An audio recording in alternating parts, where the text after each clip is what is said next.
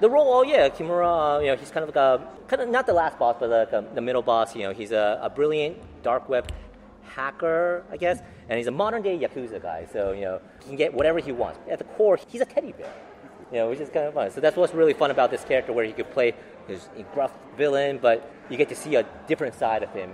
That the worst thing that he's ever done in his life was peeing in the pool, right? Casting director Christian Kaplan. Actually, he was casting a different animated movie, and he brought me in. And as I was reading for that, I said, you know what? We're just germinating, in the idea phases for this other movie. Would you mind just doing a test voice for this? It's like, okay, sure. And then it all kind of came all together. I love the fact that he has that duality of this tough exterior, but this gushy interior, probably. So last week I was in Santa Barbara. I saw this guy talking to a pigeon. And I'm like, oh, interesting. And then he told the pigeon, it's like, I know you're with the FBI. I know you're spying on me. I was like, oh my God, wow. The Disney marketing must have gone viral or something like that. They're really out or something. Or I've been thinking about the movie a little bit too much, and I'm starting to hallucinate everything. In fact, you guys all start to look like pigeons to me. It's like. So what's it like for you to have that background as a digital artist and then be in an animated film that requires that skill? Yeah, it's so fascinating. First of all, I worked at ILM and worked on the Star Wars 1, 2, and 3. So you could find my name in the credits. It is definitely different, but it's also, I love it because they're both very collaborative, and it's very creative.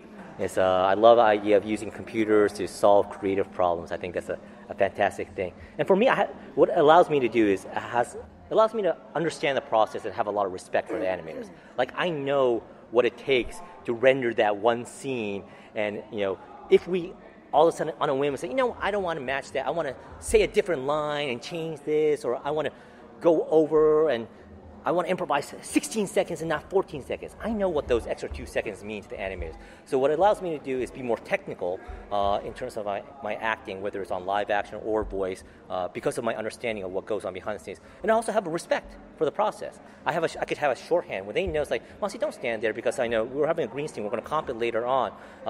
So if you move, no problem. Because I know if I do this, that's another $50,000 worth of effect shot that they have to do, right? But some actors will not think about that. So it gives me the appreciation and the ability to communicate, understand the process, so I can technically adjust my acting to make it the process easier and better for the animators. But what I can do as an actor is I want to make sure we're culturally authentic, right? So I want, especially in this day and age, we want to make sure we're appropriately, and because nobody wants to portray culturals, misrepresent them intentionally, right? So certain things like earlier rendering, I thought, I wouldn't. There's Yakuzas with tattoos are a stereotype, but they wouldn't wear this much tattoo or things like that. So those are things I would comment on. But other than that, I feel like, that's a creative choice that everyone makes. So I want to respect that and be collaborative and just add on to what they've created. So the spy stuff is fun, and it's escapism, right? That's why we do film, why we love watching films. It's the things that you would never do, And unfortunately, I had a chance to do that, some of my original, my hero stuff where I could do a lot of the stunts and stuff.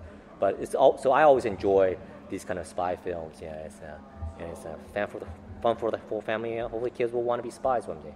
Maybe not, or pigeons. One of them. Would you have any aspirations to direct an animation film of your own? I would love that. I'm Japanese. I was immersed in Japanese culture, so manga and anime is my life. To be able to work on an anime film, and probably more anime than CG. Because look, Pixar and Disney, Blue Sky, DreamWorks.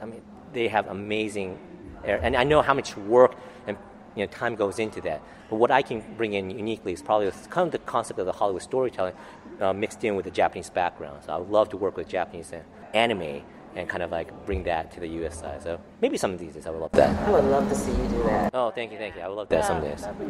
If many people say that, maybe we get the Mouse House to pony up. Here's $300 million to do a movie. It's like, oh, great. Cool. Thank you, guys. Happy holidays. Cheers. Thank you.